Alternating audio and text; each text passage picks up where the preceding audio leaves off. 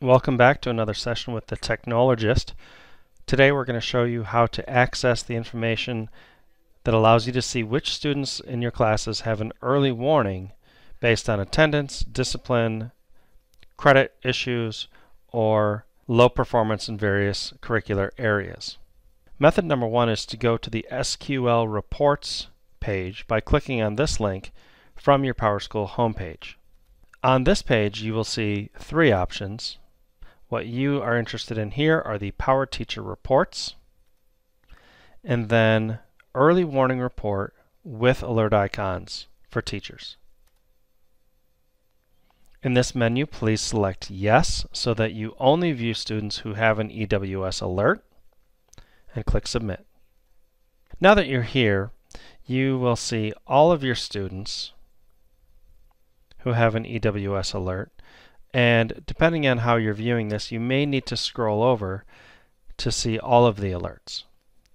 Here's where you will see if a student has issues with attendance, with low grades in particular areas like English and math, and whether they have a problem with credits, and whether they are on time to graduate. If you see the credits icon, they are behind schedule for graduation. In this view, you see all of your students in one long list. We often think in terms of our classes, however. The second way of accessing these reports is to go into your backpack for each particular class. Period 1, I open the backpack, and down at the bottom of this view, in the left-hand column, you will see EWS alerts with icons. That'll take you to the same menu we were just looking at, except I'm only looking at the kids that are in my first hour. So instead of looking at a list that is alphabetical, that includes all of my students, I'm looking only at first hour. Once you're in this view, you can also click on these icons to get specific details. For example, this student has 8 period absences. The ELA and math alerts indicate simply that the student has one or more low scores in that curricular area.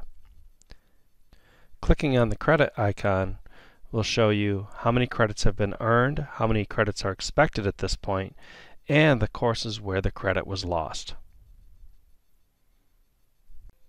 Both methods will get you access to the information you need to know whether a student already has an issue with attendance or with low grades, and will give teachers the opportunity to intervene with more information and with targeted strategies for students who have already demonstrated the need for support.